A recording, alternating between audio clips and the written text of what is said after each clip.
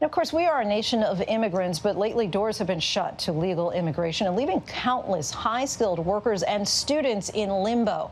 Thousands are on the front lines of the battle against COVID-19, but could now face deportation. ABC's Kaylee Hartung has this report. Like so many doctors putting their lives on the line every day in the fight against COVID-19, Dr. Akshat Kamath has sleepless nights. I get sleepless nights because of thinking hypotheticals, what would my wife do, and, how would my daughter be if something were to happen to me.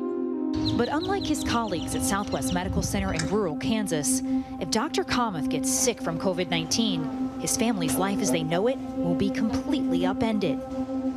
At the back of my mind, I'm always worried about, if I am disabled or, God forbid, I don't make it, and I pass away, then my wife and my 3.5-year-old daughter, so they'll have to kind of self-deport back to India.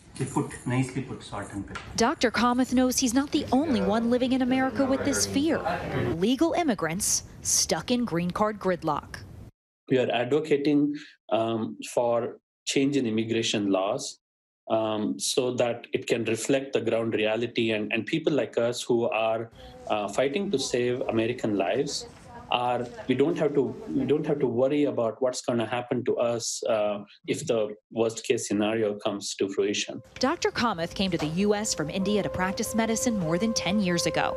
He has a visa, but if he can't work, his family can't stay here. A green card would allow for the Kamath family to be permanent residents in this country, paving the way to eventual citizenship. But just last year, the Senate rejected legislation that would have eliminated green card caps for high-skilled workers like doctors. The greatest disappointment is our United States Congress. Imagine a doctor who's taking care of those that are vulnerable in our nation and then has to worry about his own back. Dr. Kamath believes it'll be years until he's granted a green card.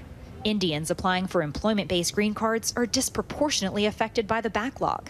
At the current pace, it would take 49 years to process all green card applications from India, but just 6 years for those applying from China, according to one study. But our qualitative and quantitative history of visas, starting with the 1952 Walter McCarran Act, developed and morphed politically, if you would. An Indian doctor is treated very differently than a doctor from London. There is sadly a built-in discriminatory system in place. But the U.S. needs people like Dr. Kamath, especially now. In 2018, 2.6 million immigrants were employed as healthcare workers in the U.S., 1.5 million of them working as doctors, registered nurses, and pharmacists. Immigration has been a partisan issue in U.S. politics for years. President Trump has touted that he wants people to come in legally. You got to come into our country legally. I've always said you have to come into the country legally, so not legal. What I campaigned on was people just flooding our border. And we want people coming into our country, but we want them to come in through merit, and we want them to come in legally. But this administration has repeatedly moved to curtail legal immigration and has now put freezes on green cards and visas for new immigrants. Michael Wilds is First Lady Melania Trump's immigration lawyer, but he's critical of the president's policies. Everybody is thrown into one pile, and it's just not appropriate. It's not appropriate when the president lauds himself on wanting a merit-based immigration system, and there are people that are not only the underbelly of our economy, but restoring and maintaining our lives. The government has to have more heart. According to the National Foundation for American Policy, 32% of applications for skilled worker visas were rejected in 2019, compared to just 6% in 2015. The American dream, now made even less attainable by the pandemic. 70% of immigration officers who process visas and green cards face furloughs unless Congress passes a bill to fund them. And just this week, ICE announcing it will force international students to leave the country if they don't attend in-person classes this fall. Am I supposed to be embarrassed for being international? Why am I being treated this way if I didn't do anything wrong and I just want to study? An uncertain future for so many.